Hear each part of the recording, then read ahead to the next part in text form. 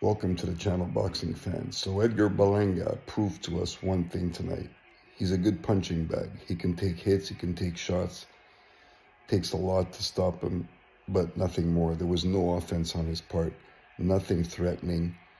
Canelo hurt him a little bit. I mean, he tagged him quite a bit. He was hitting him at will. I think even Caleb Plant beats Berlanga. I just think Berlanga is limited in terms of boxing skills. He's got power, but he was too tentative, too tight.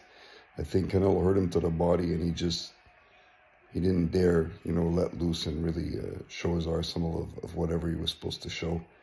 But again, I don't think Canelo would last against Benavidez, because Benavidez would be the one doing the hitting from early on relentlessly, and he would end up stopping Canelo. So not impressed by either one of these guys.